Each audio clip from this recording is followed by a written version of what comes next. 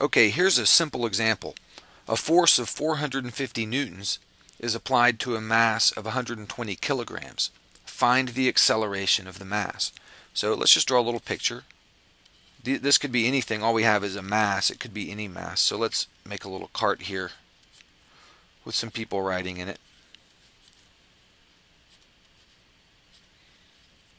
And someone's pushing.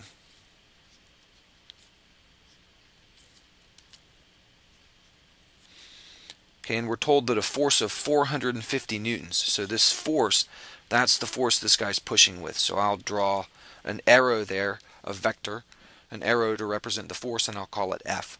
And it's applied to this mass of 120 kilograms. So I'll put M on this. And that would be that buggy and the people together. That's a total mass. That's the mass that's being pushed by this force. And it causes it to accelerate. And I usually draw my acceleration vector. I draw a little arrow and call it A, but I don't usually attach it to the mass right there, just because you think of the guy pushing the mass here, he actually touches it to push. There's a physical contact there. And if I draw the arrow, the acceleration arrow attached, it almost looks like that arrow is pulling it as well. And I don't want you to confuse this arrow with a force. So I'm just writing that to indicate that it accelerates. And so that's just a little visual picture to help us see what's going on. And here we find the acceleration with our equation. A is F over m.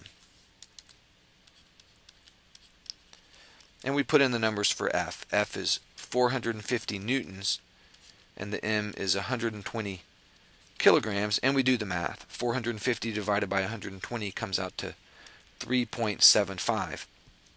And if your force is in newtons and your mass is in kilograms, then your acceleration will come out to be in meters per second squared. So I still haven't told you what a newton is. We'll see that next.